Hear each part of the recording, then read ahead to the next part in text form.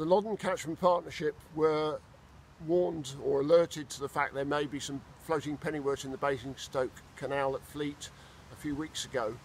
During Rivers Week we conducted a 3-mile walk on the canal, and here at the overspill that runs down to Fleet Pond we actually found some of the pennywort rooted in the mud.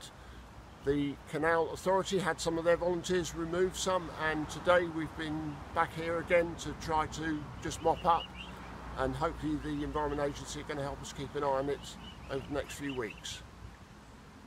The pennywort leaves can be vary in size from this one, the quite large one, down to the medium one, and some of the small ones are very difficult to spot, but you have to keep your eyes open.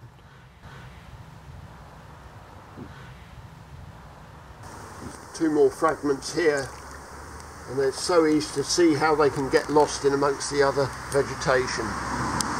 But both of these are drifting and they're viable for growth downstream. There's one mixed up with a little bit of crashula. And even in mid-October they're still starting to grow again, ready for spreading next year. There's a fragment underwater there, and the problem with that is the herbicide will not get on the leaf, so it won't kill it if it's sprayed. And that's quite a well-rooted stem again. Have to be so careful to pull it out of the mud and not break it off. That's what we're up against.